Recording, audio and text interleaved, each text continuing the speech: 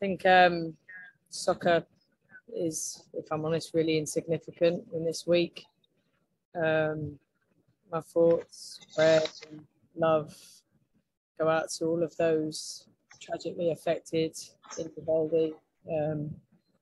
Culturally, that's very different for me, coming from a country where guns don't exist. And as a parent of young children, shocked me to the absolute core, that someone can do such a horrendous act, take away lives of innocent people and young children. So yeah, a really, really sad week in terms of living in this country, and the events that have happened in this country. And yeah, makes me think about whether I want to raise my kids here, to be honest. But like I said, as a club, we think deeply about all those affected and hope that the simple solution of removing guns happens very, very soon.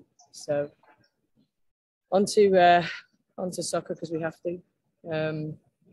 Yeah, obviously really pleased with the result last weekend. A really difficult place to go.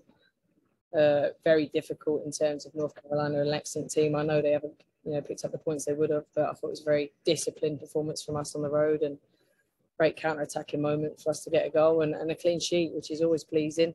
And we're building off that now for the weekend.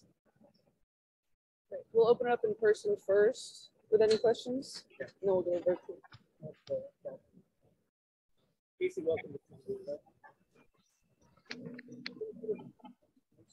Rich and what he's doing as far as the NWSL. Yeah, I think obviously Rich was a real key hire for us. He's obviously been an assistant at Portland, a successful team for many years, understood the drafts, understood the league, and has supported us throughout, the expansion draft, the college drafts, and obviously knowing the league and his wealth of experience in it has been so helpful so far. How did he come to you? Was it a decision you were part of, or? No, it was definitely a decision I was part of. I spoke to him many, many months ago, and obviously Mark Parsons was leaving Portland. I think that potentially left Rich's role, open potentially. I know that he was looking for a change, and we were open to those discussions. And when I spoke to him, the way he sees the game, the discussions we had around the players, he was a fit for us. Thanks.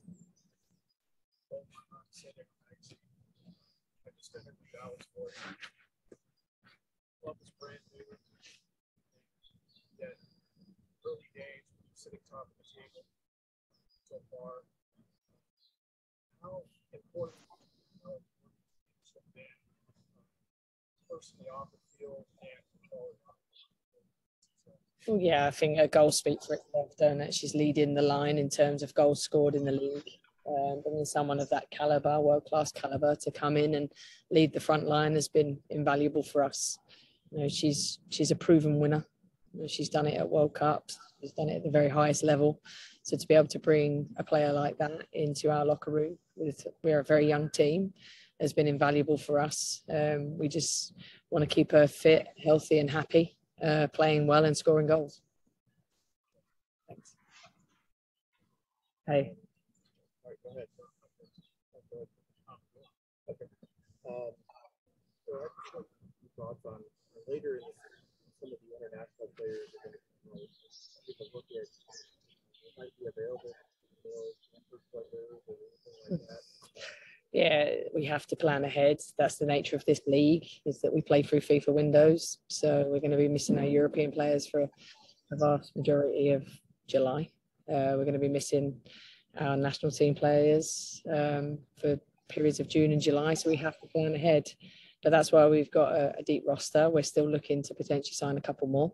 We also know that we'll probably need some national team replacement players during that window. We've already had some players training with us during this time anyway. So we do plan ahead. We also trust our young players. They're played in. I think we've probably given more minutes to more rookies than any other team. So when the time comes and those players do go away, our players are ready to step in and they're capable. That leads me right into my next question. How with so many young players and how do you choose your starting lineup? Who's going to play for them? I think I always look at what we need to beat the opposition. You know, what are we going to need for this game? What's our formation going to be? What strengths do we need on the pitch? There's moments in the game like last weekend when I choose to bring more experience off the bench rather than a rookie in certain moments when we're, 1-0 up and we want to manage that game in a particular way. But I trust my young players. They're good enough. And you don't find that out until you give them a chance. And we had the Challenge Cup, so we had a great opportunity to give them a chance during that. And they've trained well. They're improving all the time. So, yeah, I pick a team that I believe can win the game, but I also know that I'm going to need finishers that can change the game off the bench and have done, regularly for us throughout Challenge Cup and throughout the regular season so far. One more question. You could talk about the physicality and the refs and maybe comments on Turbo and her elbow and her suspension and anything of that nature.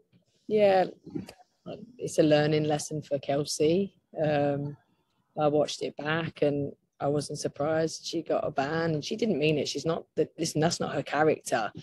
She needs to learn how to control her body in certain moments, use a braking speed to slow down, to not foul. And that's all a learning process for her. She's very committed.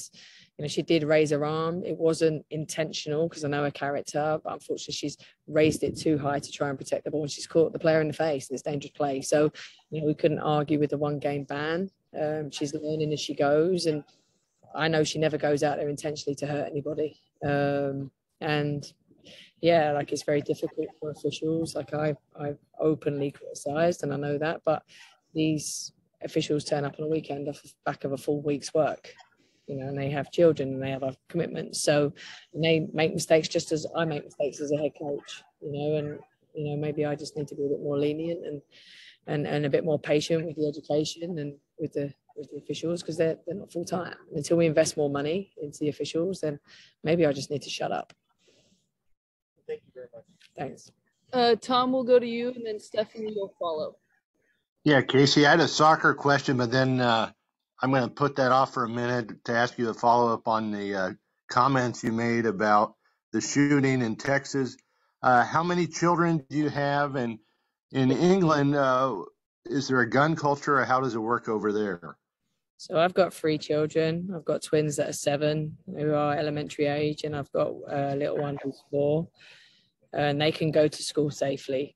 They don't have to do shooter practice. And that is something that terrifies me to the core here. And some of the stuff I've seen is absolutely heartbreaking. And yeah, it has to end. And it doesn't end until people in power make a decision that's right. How many people are going to die? How many mass shootings are going to happen? How many lives are going to be lost? Until a decision's made that, the answer is not more guns. And it's not police in schools. It's no guns. We don't have guns in England. It's not something we even have to think about. So when something like this happens, it does frighten me as a parent. And it does make me realize things are very different here. And the soccer question I had related to Seattle, it's a 2-part question. Last time it didn't go very well for you guys, and I'm wondering, in retrospect, do you think it was good for you? And the second question on that is, you had mentioned afterward the hotel area may not have been the best. Will you stay in a different hotel? I'm not saying that's why you lost, but I was just curious. Yeah, I'm not a fan of excuses. So the hotel definitely wasn't the reason we lost. It wasn't a particularly nice area, and I don't believe we're staying there this time. I do think as hard and difficult as it was to take that first half in Seattle, it was a massive lesson for us that we've took. But we need to make sure it stays as a lesson, and we have to start brightly this weekend. Thank you. Thanks. Go ahead, Stephanie. Hi, Coach. Hi.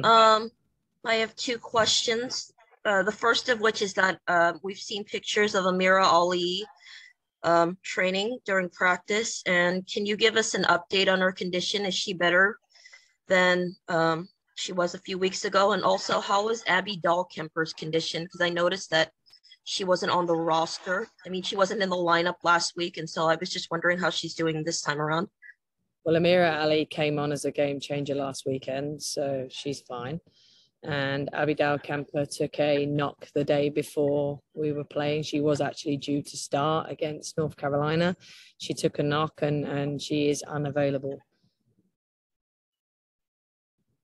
All right, thank you. And I do have one more question. You said that you are looking to add people to the Wave FC. Is there a particular area where you feel the team needs to be reinforced?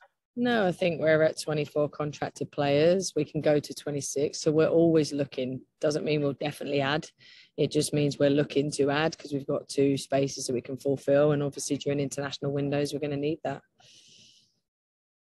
All right, that's it. Thank you. Thanks. Jacob, go ahead. Thank you. Hi, Casey. Thanks for taking the time to chat with us. And first and foremost, thank you for your opening statements about Uvalde and all of that. Looking towards your opponent's OL Reign on Sunday, they are coming off their first regular season win on Wednesday. And across that game and last Sunday's game against Washington Spirit, they've shot the ball 40 times. So I was just wondering, how mindful are you and the team in terms of, possibly anticipating, a game where they're going to shoot the ball a lot of times, and then as terms of as the saying goes, it only takes one for the floodgates to open. Listen, they're a good team. Just because they haven't been getting 3 points, they've created a hell of a lot of chances. I've watched their games. They've been unlucky not to pick up more points. If, like you say, they've had a lot of chances on goal, created a lot of chances, and they got their win on Wednesday. So that will build massive confidence for them. We know that they've got dangerous players. We know we're going to have to be at our very best defensively. And we know they're a good team. As you know, any team in this league can cause you problems if you aren't organized defensively. And then on the flip side, your team's attacking front, has been able to find the back of the net pretty well. But OL Reign's defense and their goalkeeper, Fallon Joyce, have been able to kind of contain some pretty solid attacking options. So I guess on the flip side, what's the approach to, keeping up your game plan to threaten OL Reign's defense? Yeah, listen, they're not conceding many goals at all because they're defensively organised, and Laura Harvey's a good coach. So we're going to have to be at our very best. And when we get those chances, which we know, might not be as many as we normally get, we have to be ruthless, and we have to have a ruthless intent in both boxes. That's where the games are won and lost. Appreciate it. Thank you much. Thanks. Great. Are there any final questions online? Anyone? Yeah, one last question here at the field. You might not be able to address this, but in light of the city's agreement with Tigres of Liga MX, any rumblings of Wave that you can talk about possibly the Wave looking southward? We're looking everywhere. So yeah, obviously we know that there's steep heritage here. So yeah, we're always looking for talent worldwide, and that includes southwards too. All right. Thanks, everyone. Thank you. Cheers, guys. Thank you, Casey. Thank you.